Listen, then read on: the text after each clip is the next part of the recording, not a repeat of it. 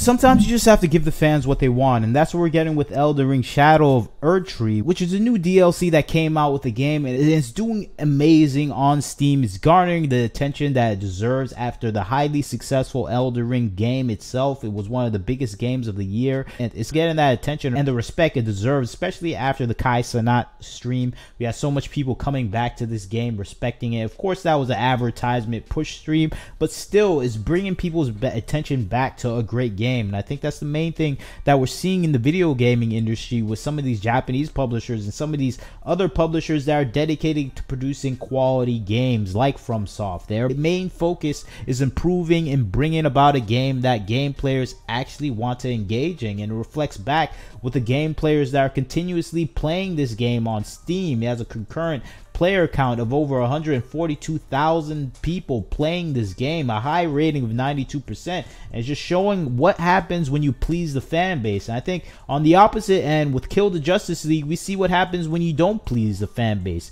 You have a player base that collapses, a terrible review of around 70%, and a concurrent player base of 111 people. And this is a straight result of doing things that the fans don't want in a video game. And I think this is a parallel that we're seeing in gaming a lot more, especially with a lot of these East Asian games that are coming out nowadays that are showing what you can do if you focus on pleasing the player base rather than focusing on pleasing political activist organization, consultancy firms, and C-suite executives. And I think Kill the Justice League was a quintessential game where it was trying to please all the entities that don't care about video games. It was trying to please the political activists with his push of diversity, his focus on feminist politics. And then we have the C-suite executives that demanded a live service game. And now we have those elements coming together, producing a game that is for no one. And I think that's where you eventually have a collapse in the player base, where you only have 111 people playing your game because you made a game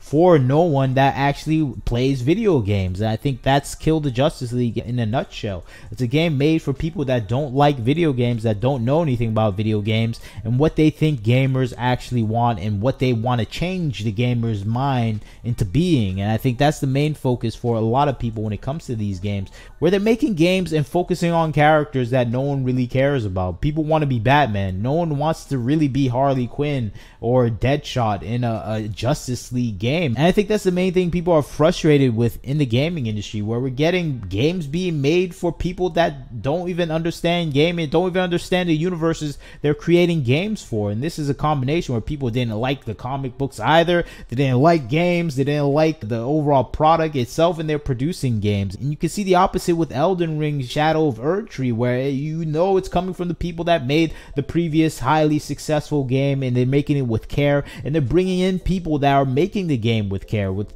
Elden Ring, they brought in fellow nerds to consult on the game. With Elden Ring, you had George R.R. Martin from Game of Thrones contribute some of the story pieces to the game, and I think that is bringing in someone else that thinks like you to work on the game. This is when consultancy is done right, where you bring a fellow nerd that is immersed in building lore for fantasy novels, and you bringing them in to contribute to your game. This is the opposite of what we saw with Kill the Justice League. They brought in Sweet Baby Inc. to consult them on diversity and political and social gender standards, rather than actually make a quality game about Batman and the Justice League. No, they wanted to make it about the people that kill the Justice League. And this is part and parcel with the developers themselves that don't understand gaming at all, or comic books. They think people actually want to play as characters that had one of the biggest bombs in the box office for DC Comics when it comes to the squad itself. They're not really successful except their first movie, which was Pan. So it's coming from this convoluted place where they have their own thoughts and perception of society, and they want to implement it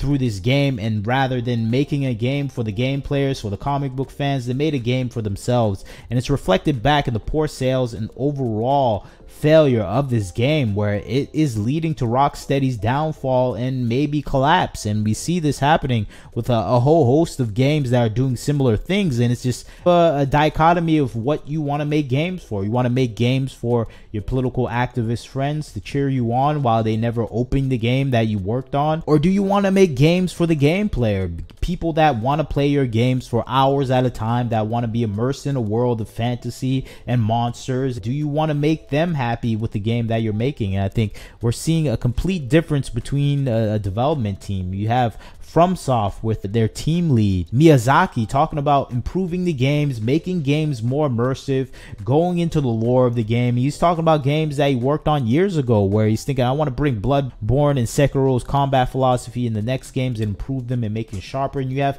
people really dedicated to producing a high quality game, thinking about making the game better. Whereas you have with Kill the Justice League and Rocksteady, you have people that don't even know what the gameplay they're supposed to be putting into the game. You have them making a superhero game into a shooter game, which is making no sense at all, because we want to play as superheroes first of all, and you're making us play as the bad guys shooting at superheroes. No one wants to be the shooter. People want to be the superhero beating up the bad guys that are shooting at them. This is just a lack of understanding of making a quality game, and lack of understanding of the characters that they're working with. And I think this is a funny part of the video gaming industry right now, where AAA titles that are being run by these gigantic organizations refuse to make games for the gamers. And I think Kill the Justice League is a result of that. And we see that with the collapsing of the overall, we see that with the collapsing of the player base, where it barely reached 8,000 people playing, while other Arkham games were at 20,000 and 25,000 people playing. And during its release, those games were getting higher concurrent players than the new release that just came out. And it's just showing the people going back in time and saying, oh, these old games were better because they were made by people that love gaming. And Elden Ring, Erdtree, Shadow of Erdtree is reflecting back on the gamers, that type of process of people making games out of passion and not out of political activism or corporate greed. And I think that's what we're seeing with a lot of games now in the industry, and Kill the Justice League is probably the epitome of that. And that's why I want to make that dichotomy of these two games that came out closely within the same year almost, where they're showing a difference in quality and a difference of care. And I think that is the glaring difference within society and the video gaming industry today, where these big companies are not focused on the gamers. And when you give the fans what they want, they reward those companies. I think FromSoft is getting those dividends. It's making all the money. It's getting all the praise. It's getting all the money, and it's getting all the attention. While Kill the Justice League is just a distant memory. And I think that is the failure in gaming today. And I think